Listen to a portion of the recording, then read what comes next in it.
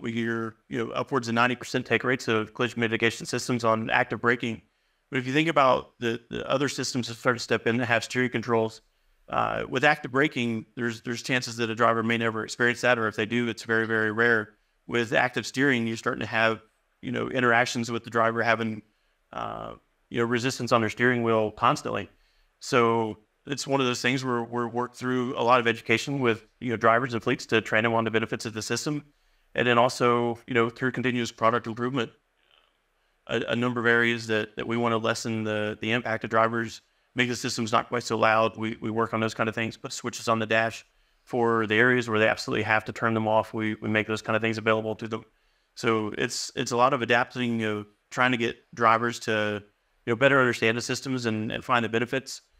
Something that I would say about, growing the take rates.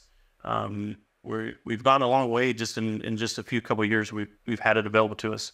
We have a number of fleets, very similar, over on the large fleet side, who say, give me every safety system you have available to me and tell me how much it costs later. And then we also have other people who have, recognize some of the driver comfort features of these systems, like, regional day cab delivery things, where the driving the truck may almost be a secondary job for that driver, where they're, getting from location to location and having to unload the truck and stock shelves, for instance.